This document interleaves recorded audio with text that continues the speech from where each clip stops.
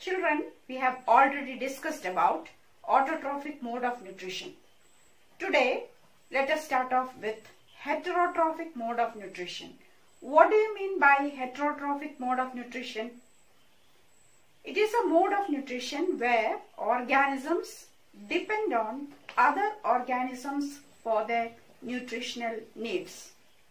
So, these organisms which follow this mode of nutrition are known as heterotrophs.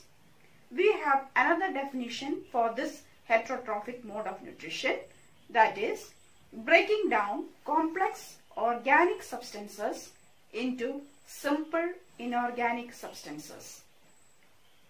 Heterotrophic mode of nutrition is categorized into three, that is parasitic mode of nutrition, saprophytic mode of nutrition, and holozoic mode of nutrition. Now, what is this parasitic mode of nutrition? Those organisms which follow this mode of nutrition are known as parasites. Now, parasites depend on other living organisms, or they live on the body of other living organisms known as the host. There are two types of parasites, that is endoparasites and ectoparasites. Endoparasites are organisms which live inside the body of the organism, while ectoparasites live outside the body of the organisms. Example for ectoparasites, that is leeches, lice, etc. And example for endoparasites are tapeworms, liver fluke, roundworms, etc. Plant parasite example is cuscuta, which we commonly call amarbale. Now, saprophytic mode of nutrition, those organisms which follow this mode of nutrition are known as saprophytes. Example for saprophytes are mushroom, fungi, mold, etc. Of course, mushrooms and molds come under fungi. Now, these organisms, they break down complex organic substances outside the body of the organism and then absorb it. They live on dead and decaying matter. Once again, saprophytes are organisms which act upon complex organic substances. They break down these complex organic substances outside and then it is incorporated, absorbed into the, once it is made simple, it is incorporated into the body. Holozoic mode of nutrition, the food is taken in as a whole and this complex food is then broken down to simple inorganic substances inside the body. So, we have discussed three modes of nutrition under heterotrophic mode of nutrition, that is holozoic mode of nutrition, parasitic mode of nutrition, and saprophytic mode of nutrition. Herbivores are those organisms which depend on plants, while carnivores are those organisms which depend on other organisms or those which eat plants, or herbivores. Now, the alimentary canal of carnivores are always smaller than that of the herbivores, because in case of herbivores, they need to digest cellulose, and digestion of cellulose is much more difficult than digestion of meat. Now, we had a general discussion on heterotrophic mode of nutrition. Let us see what mode of nutrition the amoeba follows. Amoeba is a unicellular organism which does not have a definite shape. When amoeba comes in contact with the prey, it puts forward finger-like projections called pseudopodia and engulfs the prey. Once the prey is engulfed,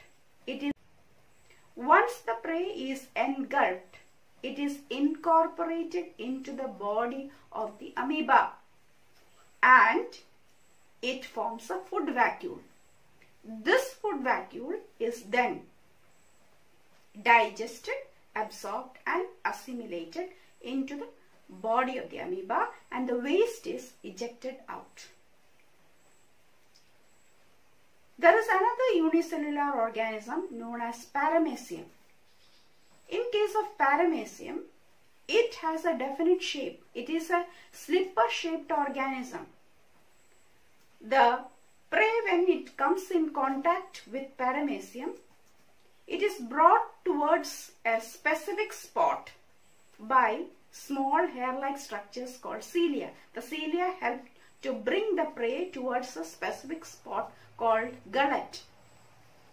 And the prey is then incorporated into the body of the paramecium through the gullet. Thus, it forms a food vacuole. Now, this food vacuole is then digested, absorbed and assimilated. And the waste is then ejected out through a specific spot. Now, let us focus on the difference between amoeba and paramecium. Amoeba, first of all, does not have a definite shape, but paramecium has a definite shape.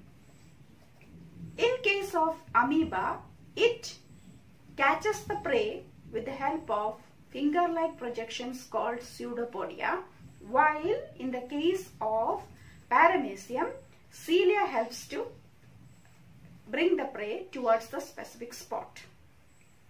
Second difference is that in case of amoeba, the food can be incorporated into, or the prey can be incorporated into the body by any part of the body or through any part of the body, while in case of paramecium, it is incorporated through a specific spot called gullet. Same in the case of ejecting out the waste. In case of amoeba, it can be ejected out through any part of the body, but in case of paramecium, it is ejected out only through a specific spot. Now we have discussed in detail about nutrition in amoeba and paramecium.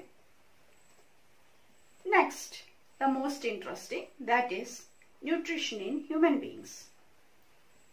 Once again, let us bring back to our memory what is the definition of the word nutrition. Nutrition means taking in food from outside to inside and breaking down of this complex food into simple inorganic substances, incorporating it into the body, and thus energy is released and this energy is utilized for various purposes. Now this whole process of nutrition can be divided or subdivided into 5 processes.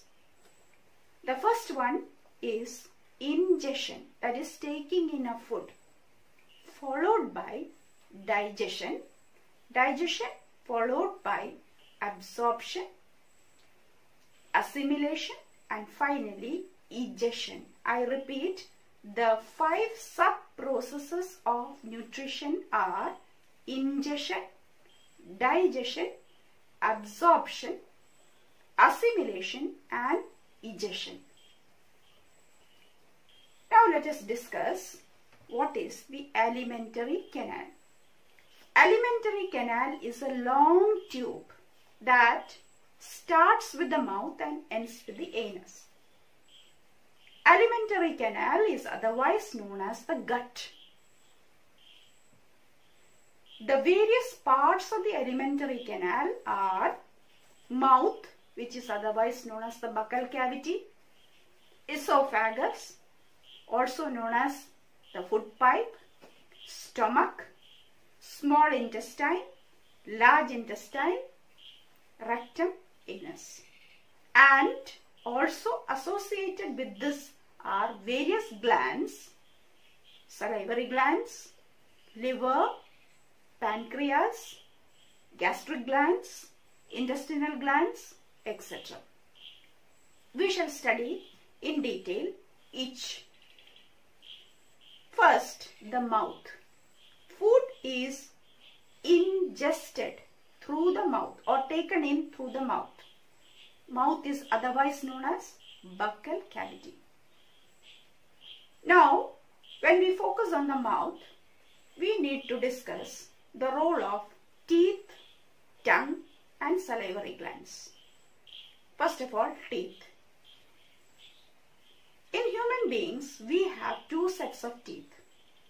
When you are kids, you have what is called the milk teeth, which falls off at the age of 10 to 11, and then you get your permanent set of teeth. We have a total of 32 teeth, and these 32 teeth all are not similar. We have 4 different types of teeth, that is the incisors, canine, molars, premolars, and each has a different function. Incisors are for biting, canines for tearing, premolars and molars for grinding and chewing the food properly. Now, tongue. It is a highly muscular and flexible organ. Tongue helps in speech. It also helps us to detect taste because gustatory receptors are present on the tongue. Not only that, tongue helps to mix the food properly and helps in swallowing it. Salivary glands. We have 3 pairs of salivary glands located in the mouth, and they produce a liquid called saliva, which contains an enzyme called salivary amylase. What is the function of salivary amylase? Salivary amylase helps in the breakdown of starch to sugar. Here we have an activity. Let us take 2 test tubes, each containing 1 ml of 1% starch solution. We need to label them as A and B. In test tube A, we need to add saliva, and in test tube B, we will not. After this, we add a few drops of iodine in test tube A and B as well, and keep this experimental setup for 20 to 30 minutes.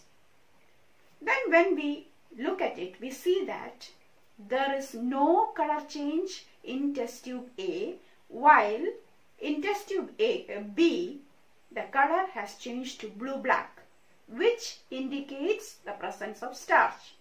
So what has happened in test tube A? In test tube A, the presence of salivary amylase, due to the presence of salivary amylase, starch was broken down to sugar. So there is no color change. So what is the function of salivary amylase? Once again, breaking down of complex starch to simple sugar. So once again, I just want to rewind, that is, what are the topics we discussed today? What is heterotrophic mode of nutrition? Which are the 3 types of or subdivisions of heterotrophic mode of nutrition? Mode of nutrition in amoeba, paramecium, what are the differences? What is the general definition of nutrition? And the 5 processes involved in nutrition, and also the various parts of the buccal cavity.